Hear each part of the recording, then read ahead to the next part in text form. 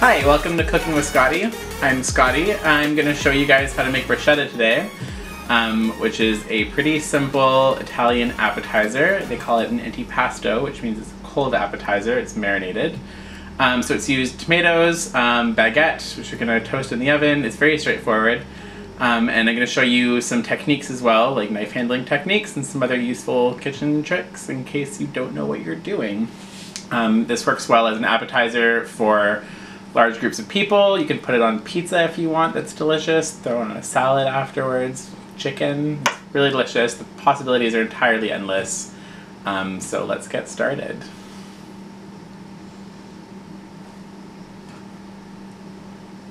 Did you miss anything? Okay. I'm gonna say step 2, balsamic reduction, out loud.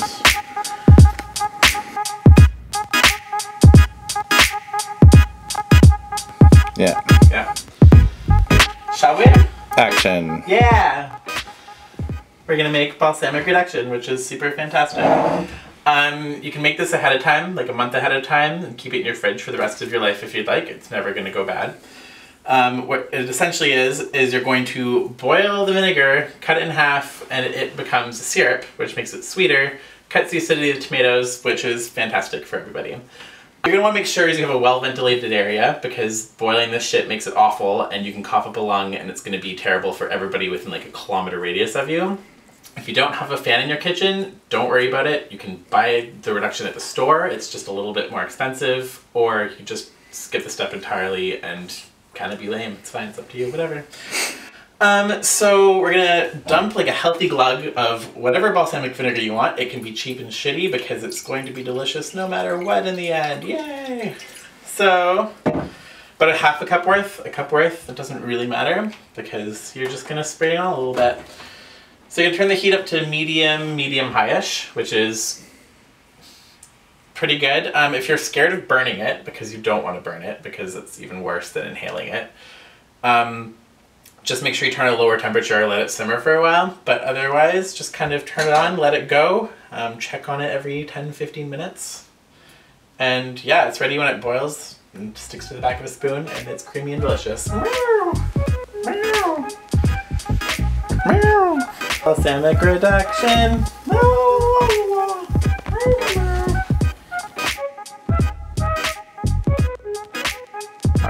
Now. Alright, so we're gonna cook the crostinis. So you turn the oven on. I don't know how your oven works, but mine works this way. You push buttons, 350 degrees. Is kind of a safe bet for everything. It'll cook it, it won't burn it super quickly. And then while that's heating up, you can cut your bread into crostinis.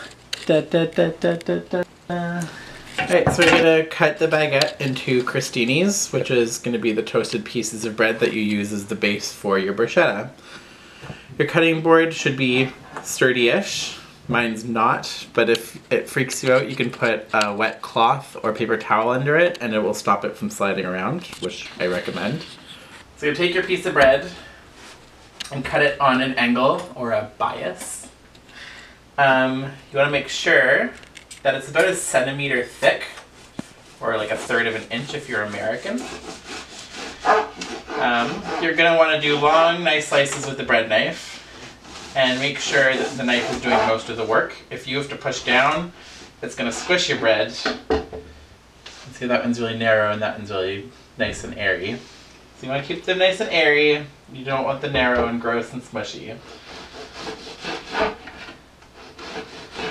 Da, da, da.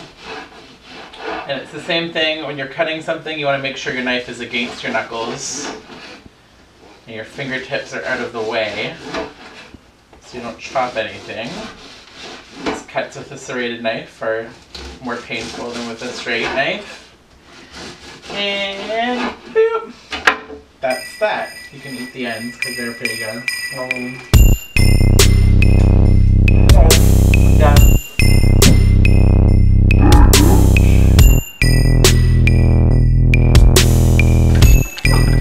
I'm having my ovens already. Action. Alright, so we're going to get them ready to go in the oven now, because they're all cut into beautiful little pieces. It's not a crostini till it's toasted, so now it's just chunks of bread, ladies and gentlemen. So you're gonna spread them out pretty evenly on your baking sheet. Doesn't really matter. Grab your olive oil. You know what? Let's put them close together, because this is going to be a pretty healthy drizzle. Plug the top with your finger so it doesn't come pouring out in one big giant cascade, waterfall, downpour, hurricane of olive oil. And you're going to go up high and just drizzle all over the place. Get it on the baking sheet, get it on the top, because you're going to rub it all together in one big smothery beautiful mess. Like this. Because bread and olive oil love each other and they're gonna go smoosh smoosh. You want it to coat everything just slightly. Right. Perfect. Then you're gonna grab Mrs. Pepper and Mr. Salt here. Again, from up high. It'll cover more area. Give it an even coating. Always season everything. Yeah. Alright, so it's pretty good and covered. This guy, there you go. Feeling a little lonely. Rub it up to get more seasoning on. Perfect. And we're gonna throw it in the oven. Because yay. Yay.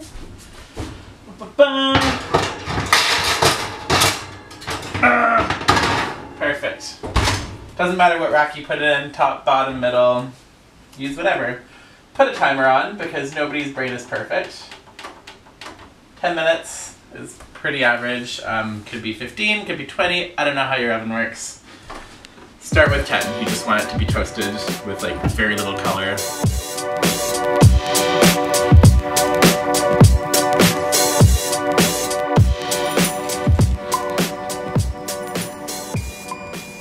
Yeah! Stop, stop, stop. So, this is the color that you want. It's nice, kind of golden brown. If you break one in half, it's crunchy, but it's not rock solid. And that's kind of what you want to go for, because now they can sit out for ages and not really go stale or mushy. You set these off to the side to cool, and chop up some vegetables.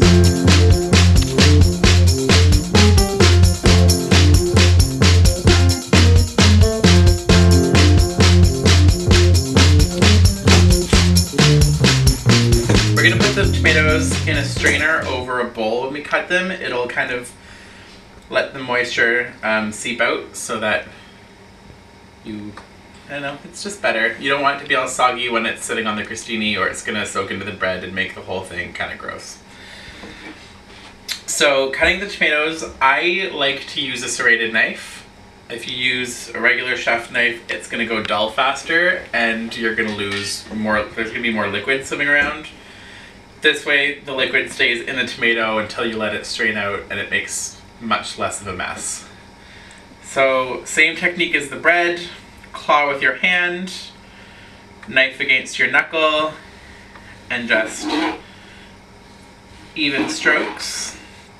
When you get to the halfway mark, it's easiest to put it on its side like this. That way you can get rid of the tip. That gross little nub in the middle that is edible, but nobody wants to eat it, let's be honest. So let's finish the slices. Again, you're letting the knife do all of the work. When you get to that point, you can stack them too high, or not. It's up to you. World's your oyster. And then you can put them together and do a crisscross. Slow and steady, make the knife do all the work for you, so you don't have to. And when you're done, Scoop it, throw it into the strainer. Da-da. Again, really gentle, long, slow, easy strokes. Don't get too turned on, folks. This is fine. Moist drippin'. Moist drippins.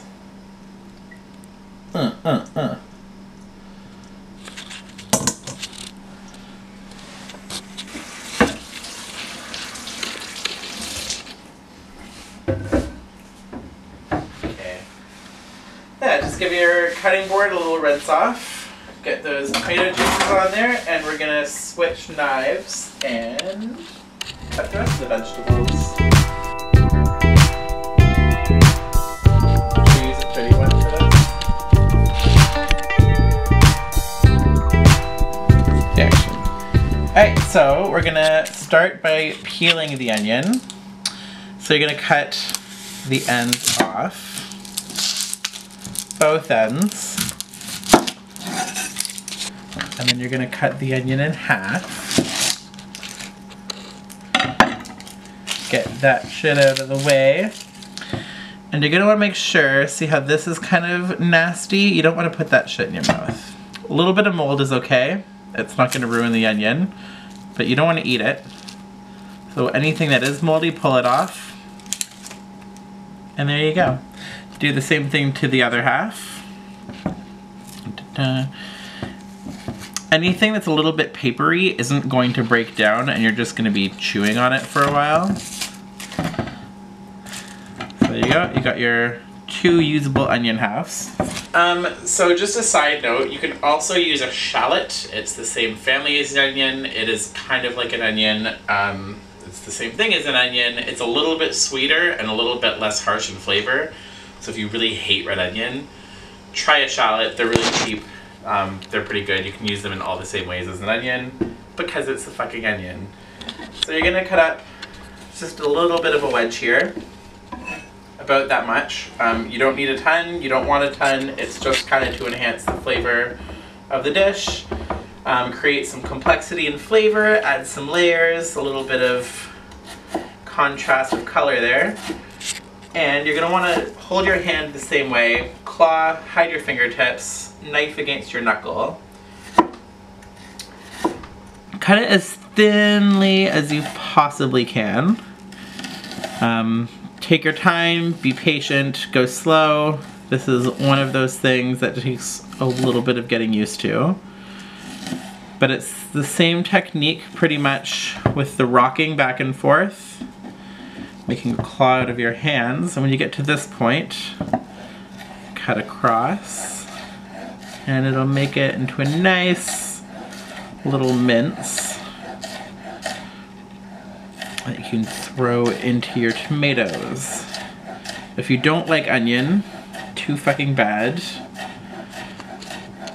It's a really great flavor additive, and you're not cutting it big enough chunks so that it's going to be like an offensive flavor. It's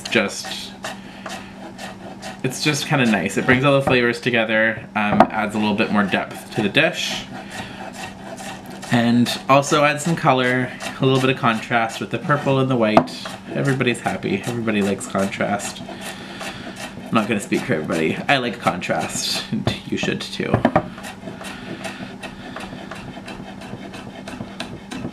There you go.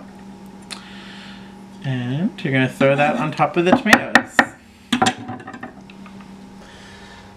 So just shove it off the end of your knife, let it sit on top there, and we're going to mince some garlic now.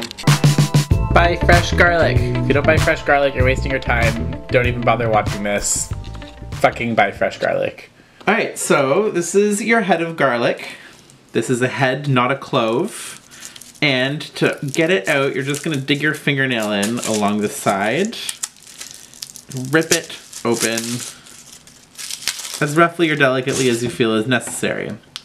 That's a clove. That's a clove. They're all different sizes. That's probably about enough for what batch we want.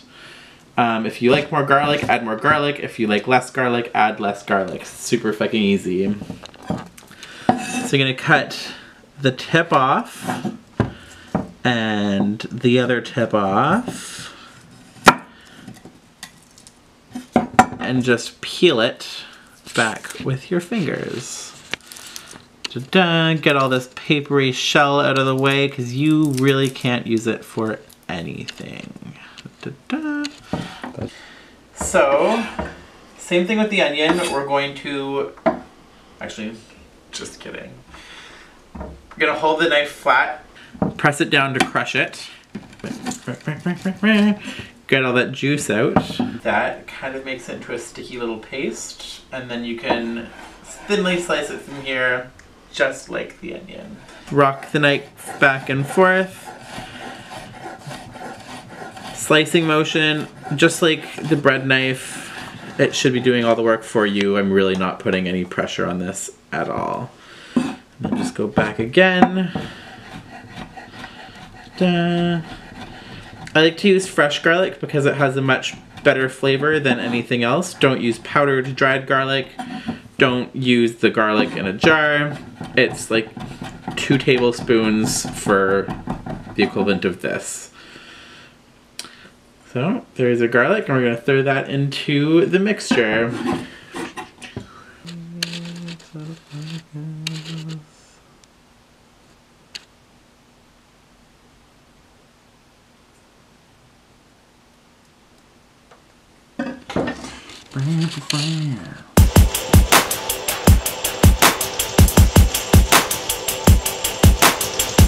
Action.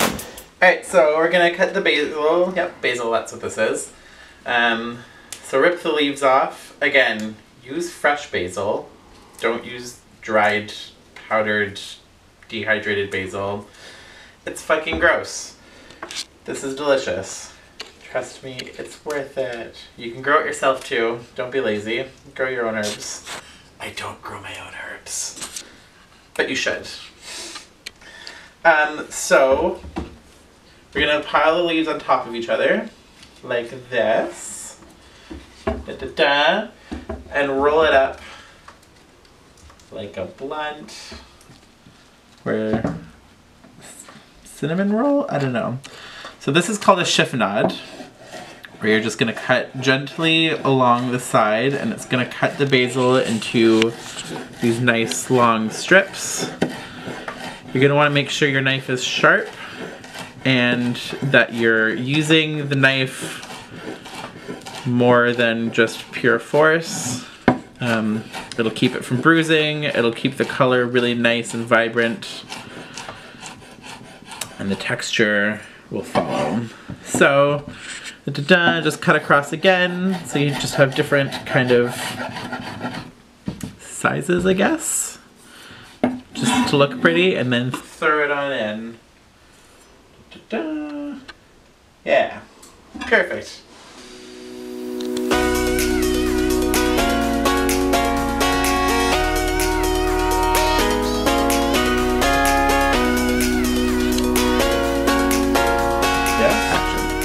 Alright, so this has been sitting for a pretty good amount of time. Just got that extra liquid in the bottom, so we're going to strain that out, dump it down the sink, where we've been putting all of our garbage today.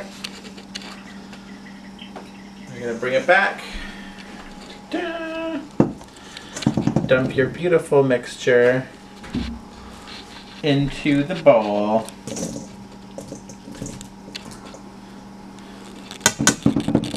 Get every last little bit out, because everything counts here in the kitchen. So then we're going to do a little bit of a last minute seasoning. Da-da-da. You can always taste it, less is more. Make sure it's to your liking. You kind of want to aim for something a bit like a potato chip, where it's salty but not, you know, gonna pucker your lips. Is that sour? I don't know. Then we're going to throw some olive oil in, just enough to coat, about a tablespoon's worth. And mix all this shit together. Woo! Because that's fancy. We're pretty much done here. Now we're just going to throw all of our ingredients together.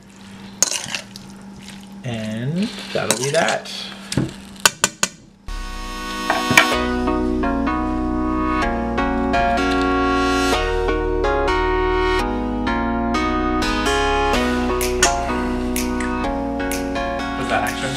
instructions, alright? Alright, so we have all the components to the bruschetta all ready to go, so now we're going to plate it. If you're taking this to go somewhere and you're going to a party or a potluck or a funeral or a birthday or like literally anything, I would bring it all separately and then you can plate it there, because if you put it on, it's going to shake around, it's going to make the bread moisture, soggy. So, I'll show you one. So you're going to grab a spoonful and just kind of hold it against the side to let the excess liquid drain off, because it's going to keep bleeding. And spoon it onto here. No need to do it delicately. That's why we do it on a cookie sheet before putting on the plate, so if it falls off, don't fucking matter. Then a good little drizzle of balsamic vinegar. And just let it drip off the edge. And again, you can let it splatter if you'd like. It's art. It's great. People love art. And for the final touch, just throw some peeled Parmesan cheese directly on top. And this works really great. You don't just have to put it on crostini. It works good as like a pizza topping if you want to throw it on a pizza just out of the oven. You can throw it on chicken, you can throw it on the salad, throw it in a taco, throw it at a car. Use your imagination. Experiment, get a little weird. If it doesn't work, you know, try something different. Learn from your mistakes. Life lessons about bruschetta.